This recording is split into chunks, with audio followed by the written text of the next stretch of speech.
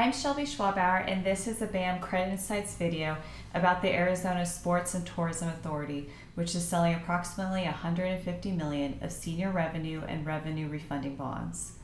The bonds will be rated AA with a stable outlook by S&P Global Ratings due to Build America Mutual's guarantee and carry underlying ratings of A1 from Moody's Investors Service and A from Fitch.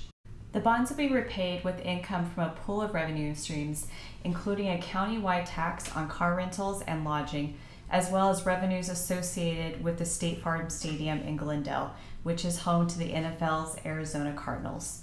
Those revenues include sales taxes collected at the facility and income taxes on players. Overall, the pledged revenues exceed maximum annual debt service due on the bonds by a substantial margin.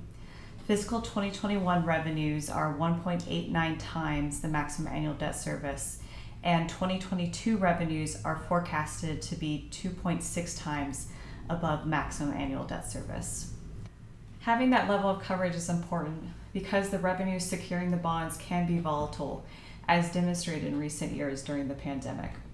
The car rental and lodging taxes are scheduled to expire in 2031, which is before the final maturity of the bonds. But the debt service is structured to account for that, with significantly lower payments in the later maturities, reflecting the more limited revenues that will be available at that time. A BAM pre-sale credit profile for this transaction is available on our website.